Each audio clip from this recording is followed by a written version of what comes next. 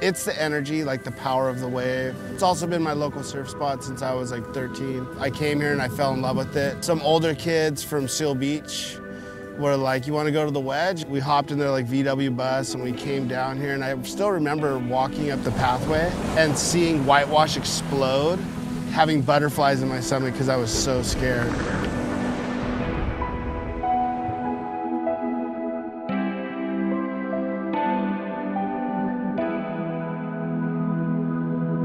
I was a professional bodyboarder, so I worked with like the best photographers in the world. For years, it was my job to be on the other side of the lens.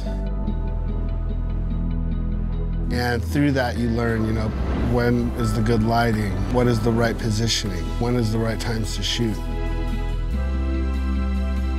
In the summer months, it becomes like a liquid photo studio. That's really what made me want to share that vision, because there was times where I'd pull into barrels and it would be so beautiful. It would look like a rainbow of colors. You know, you're in that beautiful water that's all that energy's moving through, and you just feel really connected to nature, you know?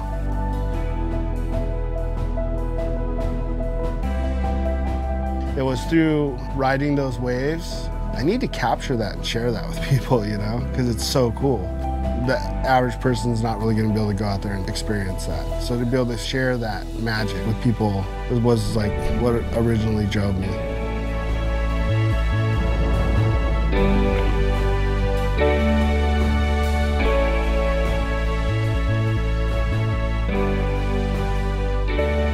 A majority of my life of wave riding has been revolved around the wedge.